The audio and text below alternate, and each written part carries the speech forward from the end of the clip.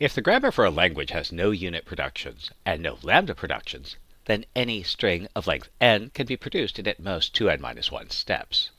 Consequently, the most efficient grammar for L minus lambda has no unit productions and no lambda productions. So how can we get rid of the lambda productions efficiently?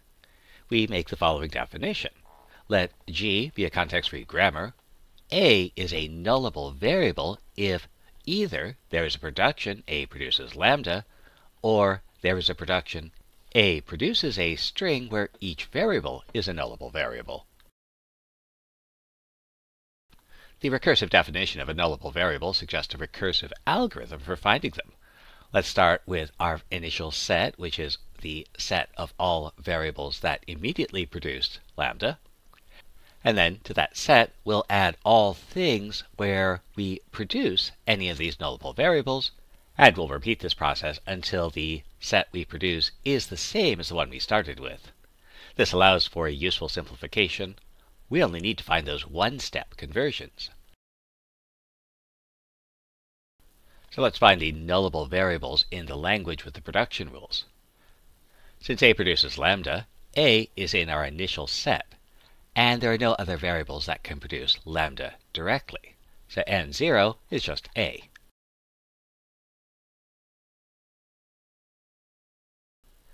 Next, we want to find variables that can produce A.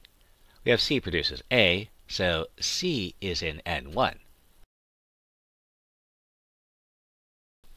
While B produces AC, this won't produce just A in one step, so we don't include it at this point. And so our new set is C together with A. Now we want to find productions that produce C or A or some string of them. Since B produces AC, then B is in our N2, as well as C and A. Now we want to find productions that produce B, C, A, or some string. Since S produces A, B, C, D, but D is not in N2, then S is not going to be in N3, and neither is D, so there are no additional nullable variables. So N3 is BCA, and since N3 is equal to N2, we can stop, and so A, B, and C are nullable, while S and D are not. The set of nullable variables gives us an algorithm for eliminating the lambda productions. Intuitively, if n is the set of nullable variables and A is in n, then any production that includes A can be supplemented by a production that omits A. For example, if A is in n and S produces ABC, then we know there's a production A derives lambda, so there's a production S produces ABC, and since A derives lambda, we can derive lambda and get just BC, and so we can add the rule S produces BC. Now, an important idea to keep in mind, all the original rules have to remain in place. Now, that's the intuition, so let's do this formally. Let G be our grammar and N the set of nullable variables.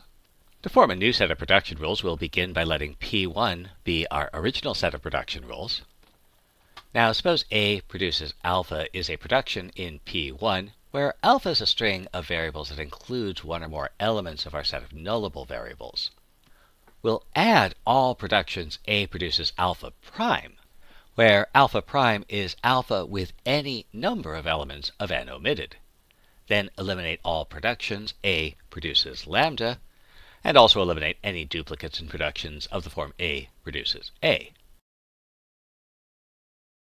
So, for example, let's try to eliminate our lambda productions from our grammar. We found the set of nullable variables A, B, and C. Now, since A, B, and C are in our set of nullable variables, then that first production rule, S produces A, B, C, D, can be extended. If one of the nullable variables is omitted, this gives us S produces B, C, D, S produces A, C, D, and S produces A, B, D. If two of the nullable variables are omitted, this gives us, and if all three nullable variables are omitted, we have S reduces D. And so we can extend our productions by including these additional rules.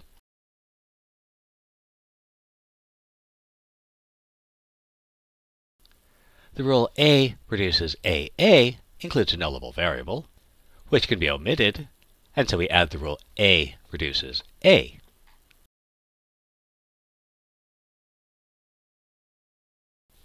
The rule B produces AC includes the nullable variables A and C, so if we omit one of the nullable variables, we get the rules. And if we omit both, we get B reduces lambda, which is a new lambda production. But since B was in the set of nullable variables, we already had this lambda production. The rule B produces AD must be extended by including the rule B produces D. The rule C produces A includes a nullable variable, which we can omit, giving us C produces lambda, which is another new lambda production. D produces AD or B has no lambda productions, so we can leave it alone. And now we can eliminate all lambda productions, and also any productions of the form X produces itself.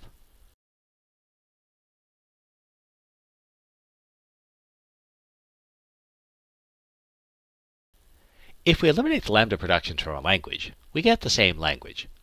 Almost. If we eliminate all the lambda productions, we won't be able to produce lambda itself, so the language we produce is actually L minus lambda. We can prove this, but we'll let you do it.